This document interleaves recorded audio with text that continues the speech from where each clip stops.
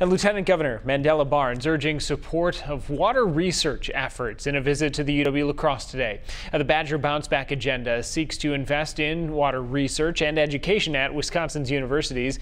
And Barnes, along with Senator Brad Pfaff and Representative Jill Billings, talked about the importance of making this investment now as water quality becomes a growing issue for many. We're talking about PFAS, nitrates, phosphorus, lead in parts of the state as well, and algal blooms. That is why the governor declared 2019 the year of clean drinking water, our first year in office. And that's why it's also important for us to make the necessary investments. We can't look at this like spending. This is an investment in our future.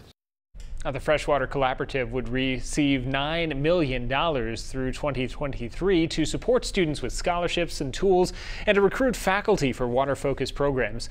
The Republican-controlled legislature is currently working on Governor Evers' budget proposals.